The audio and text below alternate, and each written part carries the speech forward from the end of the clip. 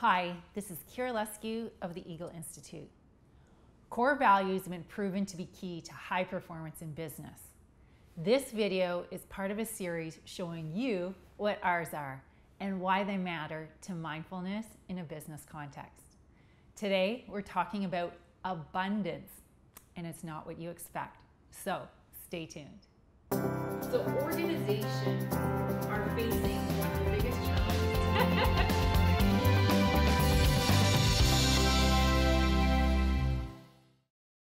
At the end of my first year of university, it looked like all of my goals and dreams were going to come true.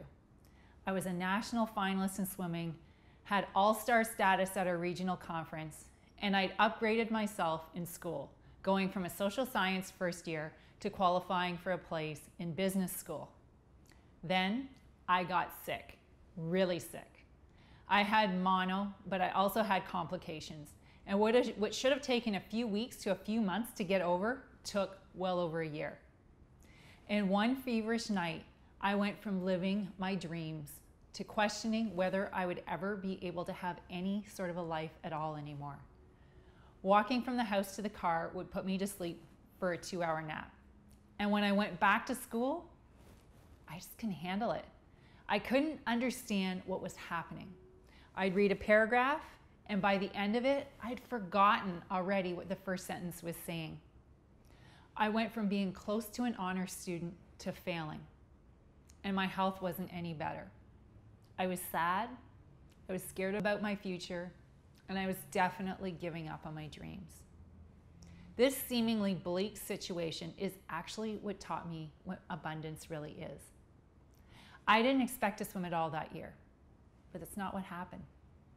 My coach wanted me to do what I could. He asked me to compete, even if I only scored a few points for the team. And to put that in perspective, I'd have scored about 80 points in our last championship. And even a couple points would help our conference standings. He insisted that I go to our team training camp in Florida, if only to get some sunshine and some warmth. And while I was in Florida, I felt more of a nuisance than like a teammate. But I also started to realize how lucky I was. My team still wanted me, even though I wasn't going to bring them the medals that I had the previous year. I was in Florida for New Year's on the beach, and it was warm. And I was in my beloved pool, if only for a few lengths per day.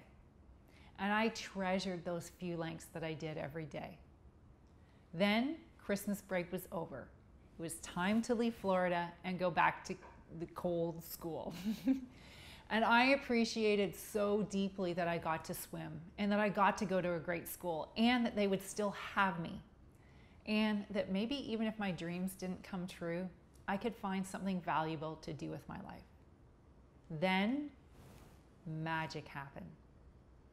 I had gone from seeing what was missing in my life to seeing all the things that I did have. I appreciated just being able to be in class. And I even appreciated homework. I appreciated the short time that I had every other day to swim and be in the water without any expectations. And that's what abundance is. And then the results. Unexpected and amazing results started pouring in.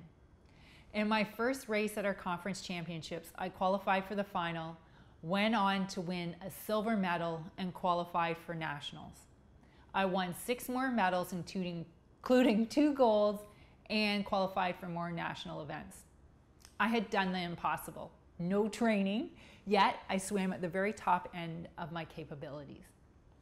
Then I went back to school with an easier course load and managed to complete a full 5 courses with enough good grades to stay in my highly demanding program.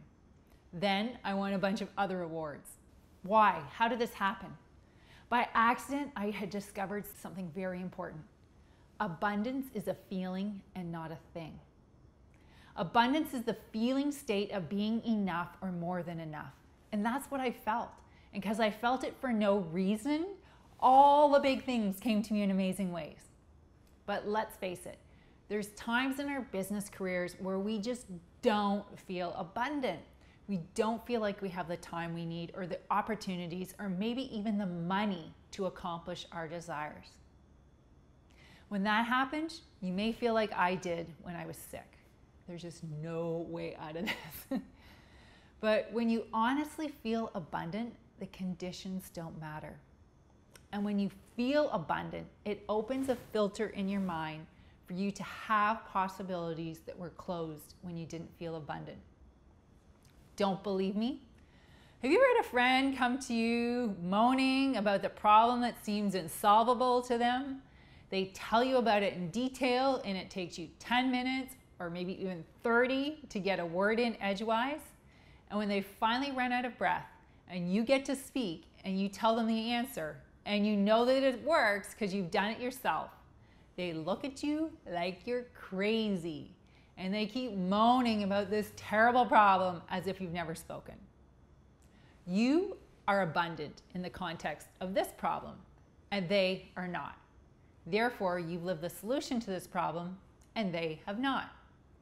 Abundance is the feeling state of being enough. And because you're human, it's actually your birthright.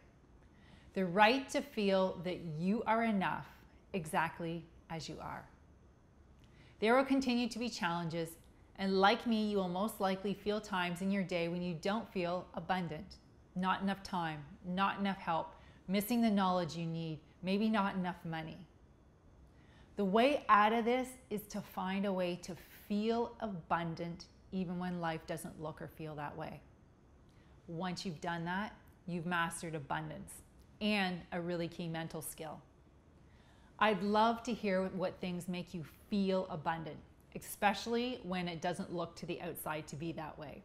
Leave us comments below or questions that you have about applying the mental skills of abundance to being a mindful leader.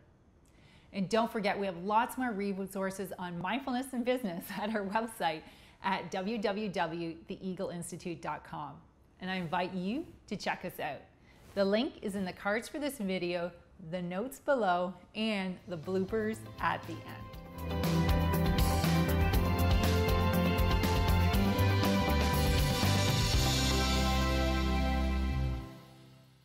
Mindful leader. And don't forget, we have lots more resources on mindfulness on mindfulness and business at our website at www.theeagleinstitute.com. Feeling state and not the thing itself.